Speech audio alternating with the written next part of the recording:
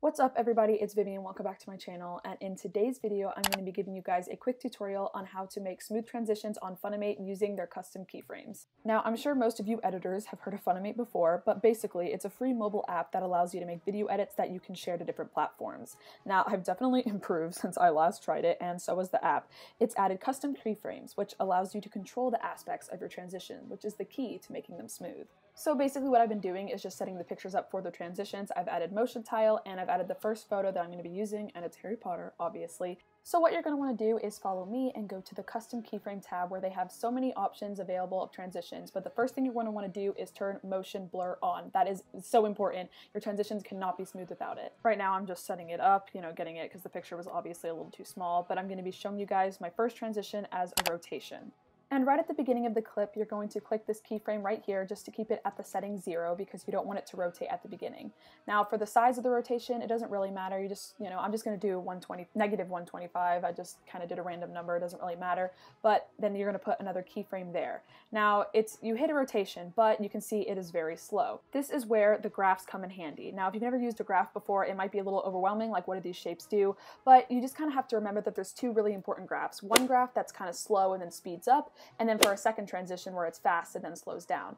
So we're going to pick the first one and add it to both of your keyframes. You must add it to both or it will not work, and then that is the part 1 of your rotation. Now the second part for this is basically the same thing, you're just going to be doing a little bit differently. So I'm adding the photo right here, just sizing it correctly, and what you're going to want to do is you're going to go to motion blur, enable that. That is what you want to do every single time, enable that first. But instead, you're going to be doing it kind of the opposite. So I'm going to be putting the rotation, the opposite way. So instead of negative 125, we're just going to go to 125 and add the keyframe there, and then bring the second keyframe to 0. And after you put those keyframes together, that is when you use the graph, and it is going to be the graph that is fast and then slow instead of the other one that was slow instead of fast.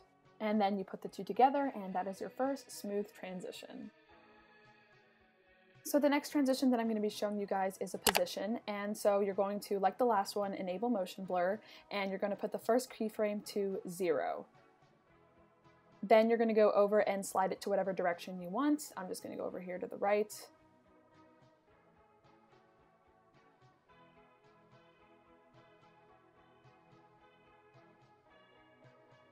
Now that you have that, you're going to add the correct graph like you did last time.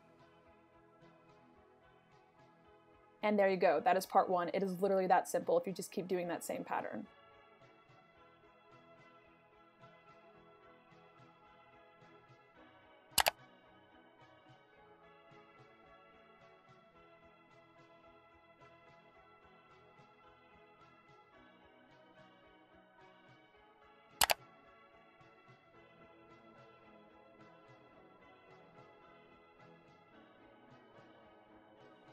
Once you add the graphs to each of the keyframes, you are done that transition.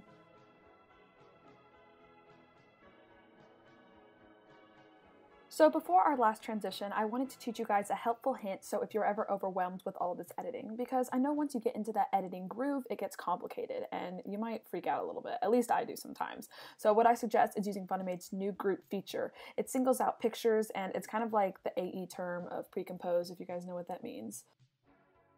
I love how you can just focus on this one picture and you're not like overwhelmed by the other effects and all the other stuff that you've done earlier on. I don't know, I just like when everything's more clear. All the effects or text that you might use will all be together as one when you're done. Ooh, that rhymes. And if you haven't noticed, I'm just doing a zoom transition, just, same kind of pattern, same kind of ordeal that we've been doing this whole time. Motion blur, keyframes, adding it to everything. It's all kind of the same repeating pattern. And if you get in the hang of it, it'll become second nature and you'll just know what to do.